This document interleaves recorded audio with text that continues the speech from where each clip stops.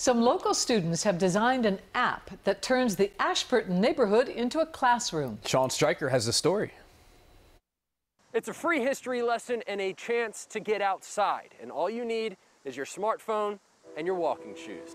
A stroll through history. Welcome to the Temple X Schools experience. Guided by technology. We need to have safe, sacred space where we can learn. These two groups of people.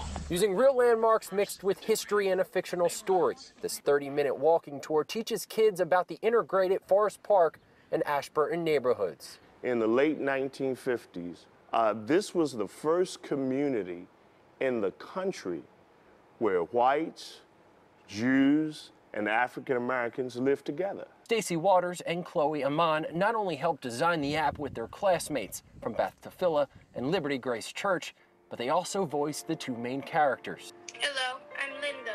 Hello, I am Susan. And this is the story of our friendship. I liked it because now I know what all the stuff here used to be and how different it looks, and that's pretty cool. I thought it was cool to learn about the Ashburton community, and it was cool in a way because part of my family used to live in the neighborhood.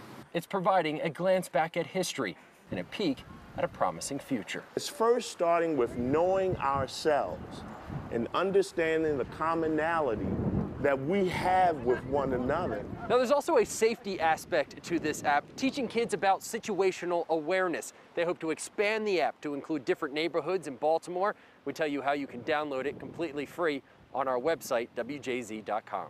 In Ashburton, Sean Stryker for WJZ.